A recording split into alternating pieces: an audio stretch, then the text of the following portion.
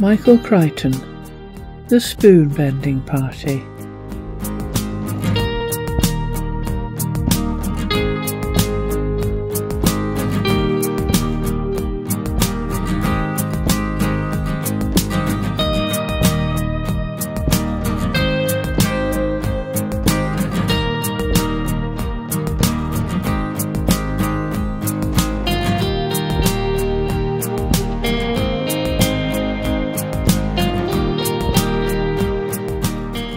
Michael Crichton, born October the 23rd, 1942, died November the 4th, 2008, was an American author and filmmaker. Crichton received an MD from Harvard Medical School in 1969, but did not practice medicine, choosing to focus on his writing instead. He eventually wrote 26 novels, including 60s, The Andromeda Strain, the 70s, The Terminal Man, The Great Train Robbery, 80s, Congo and Sphere, 90s, Jurassic Park, Rising Sun, Disclosure, The Lost World, Airframe and Timeline. In 2000s, Prey, State of Fear and Next. Crichton was also involved in the film and television industry, and several of his novels were adapted into films. Most notably, Jurassic Park. What is perhaps less well known is that he was very interested in the spiritual and practiced meditation throughout much of his life. His autobiography, Travels, describes his interests and experiences,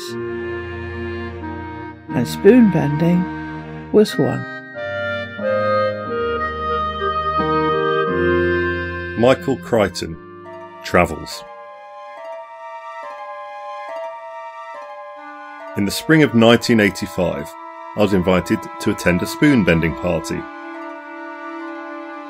An aerospace engineer named Jack Hook had become interested in the phenomenon and from time to time had parties at which people bent spoons.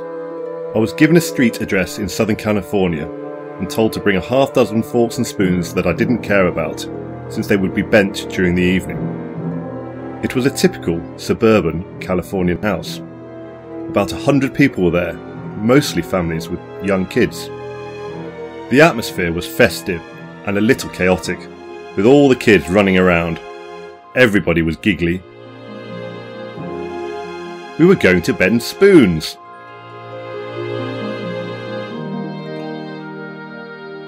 We all threw the silverware we had bought into the centre of the floor, where it made a great metal pile. Jack Hook then dumped a carton containing more silverware onto the floor and told us what to do. He said that in his experience, to bend spoons, we needed to create an atmosphere of excitement and emotional arousal. He encouraged us to be noisy and excited.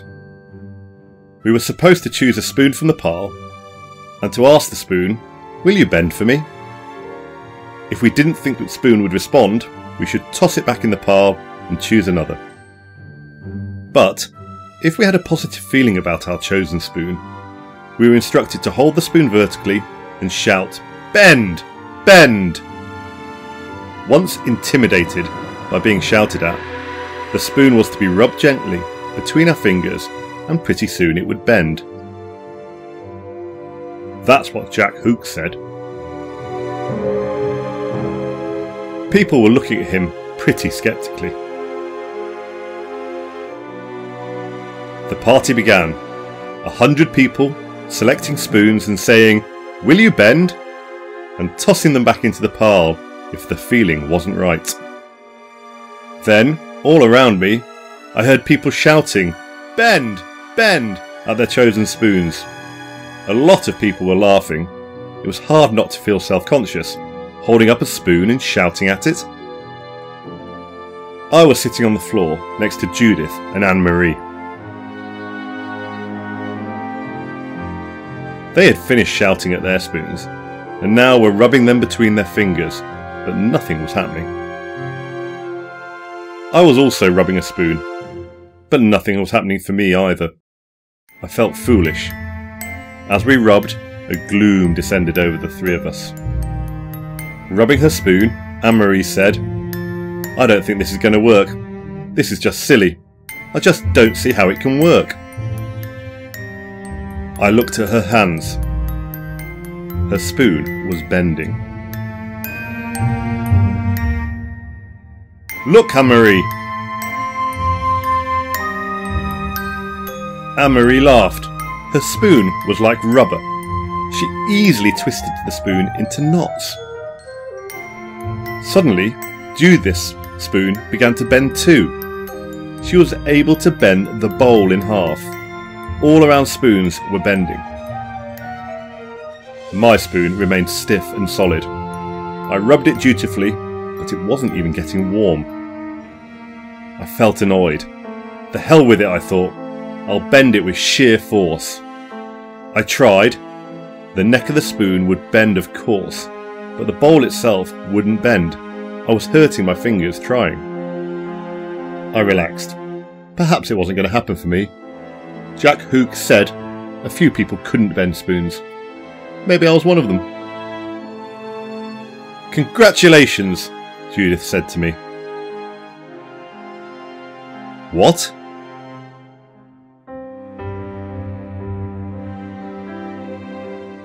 Congratulations! I looked down. My spoon had begun to bend. I hadn't even realised. The metal was completely pliable, like soft plastic. It wasn't particularly hot either, just slightly warm. I easily bent the bowl of the spoon in half, using only my fingertips. This didn't require any pressure at all, just guiding with my fingertips. I put the bent spoon aside and tried a fork. After a few moments of rubbing, the fork twisted like a pretzel. It was easy. I bent several more spoons and forks. Then I got bored. I didn't do any more spoon bending. I went and got a coffee and a cookie. I was now far more interested in what kind of cookies they had than anything else. Of course, spoon bending has been the focus of long-standing controversy. Magicians such as James Randi claim that spoon bending isn't a psychic phenomenon at all, just a trick. But I had bent a spoon, and I knew it wasn't a trick. I looked around the room and saw little children, 8 or 9 years old, bending large metal bars. They weren't trying to trick anyone, they were just little kids having a good time. Staying up past their bedtimes on a Friday night, going along with the adults, doing this silly bending stuff. The only thing I noticed is that spoon bending seemed to require a focused inattention. You had to try to get it to bend, and then you had to forget about it.